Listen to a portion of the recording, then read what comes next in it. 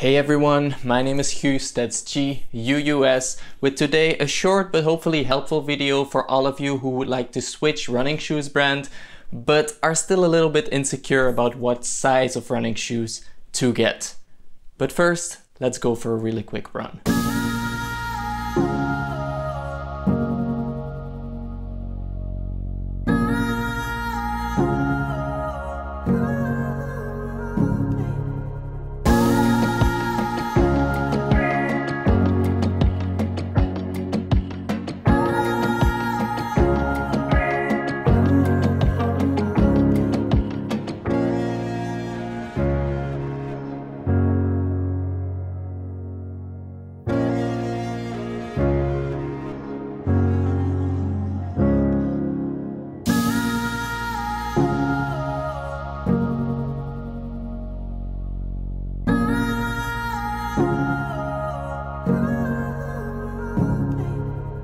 Beautiful weather out there on today's run. I don't want to say it too loudly because it might snow again in a couple of days, but I think at least the beginning of Swedish spring is finally here, and that's really nice.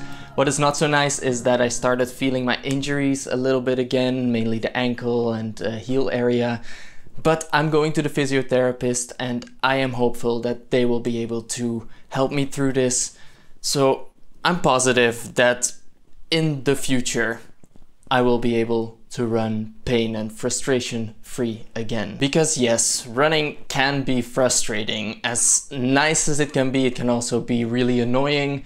So let me help you try and make it as comfortable as possible. In particular, today we'll be talking about running shoe sizes, because we've all been in this scenario where we've had a running shoe for a while and we like it, but we're also a bit curious about what other brands might have to offer. And converting shoe sizes between brands can be quite a struggle.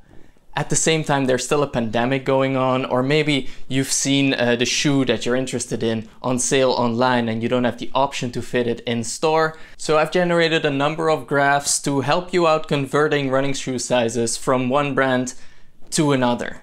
Of course, in an ideal scenario, a brand conversion looks something like this. A straight line where, in my case for instance, a size 8.5 in New Balance overlaps with a size 8.5 for Saucony. In some cases it's not as straightforward though. Look for instance at this example between Brooks and Skechers, where we can see that for me an 8.5, which is my size in Brooks, actually converts to a size 9 in Skechers. And this disconnect between shoe sizes seems to be particularly the case with US shoe sizes, where one brand doesn't have the same size indicators as other brands.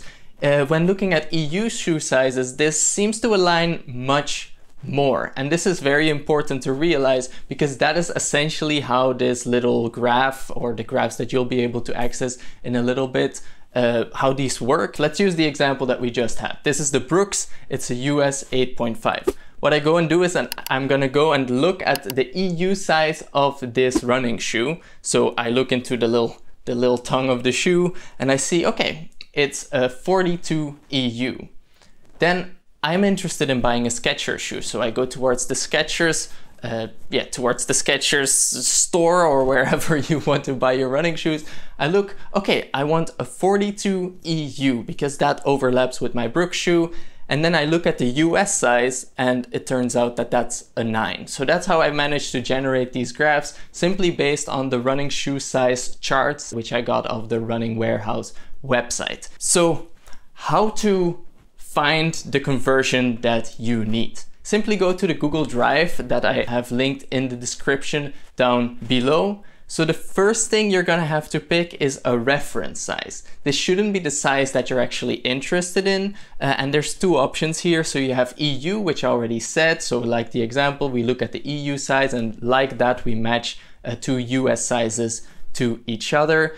I've also included the centimeter size, but this isn't as ideal because not all running shoes brands provide the centimeter size, so there's less brands available. So if you need a US to US or UK to UK conversion, definitely use the one that I've labeled number 1, which is European sizes, since they seem to align pretty well. So once you've picked your matching size, in this case EU, you can pick the size that you're actually interested in. If you've picked EU, the other options for this are US and UK. So go and pick US and then try and find the matching between the brands that you're interested in.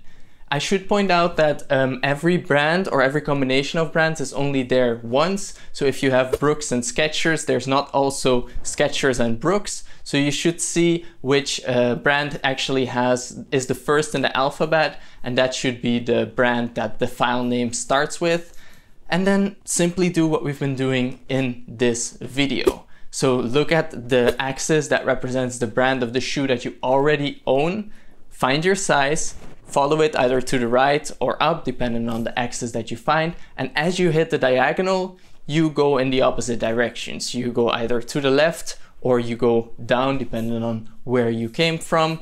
And that should be the match for the shoe size of the brand that you're interested in. Of course, this might not be 100% accurate. This is simply based on the numbers that I found on the Running Warehouse website.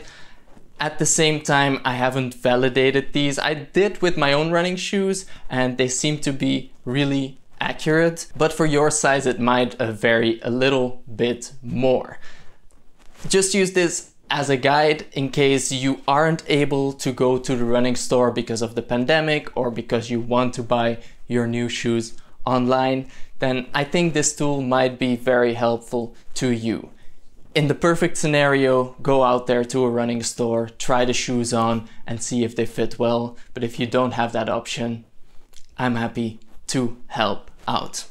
Alright, if you thought this video was helpful, be sure to actually let me know by leaving a like down below. If you have any questions or you would like to see the code that I use to generate all these different graphs, it's a little bit of a mess, but if you want to, you can. Just let me know in the comments down below. Be sure to stick around by subscribing to my YouTube channel for more running tips and content, as well as some tech content as well, but all related to sports and running. But thank you so much for watching. You just keep on rolling, and then you'll see me again in the next one. Bye bye.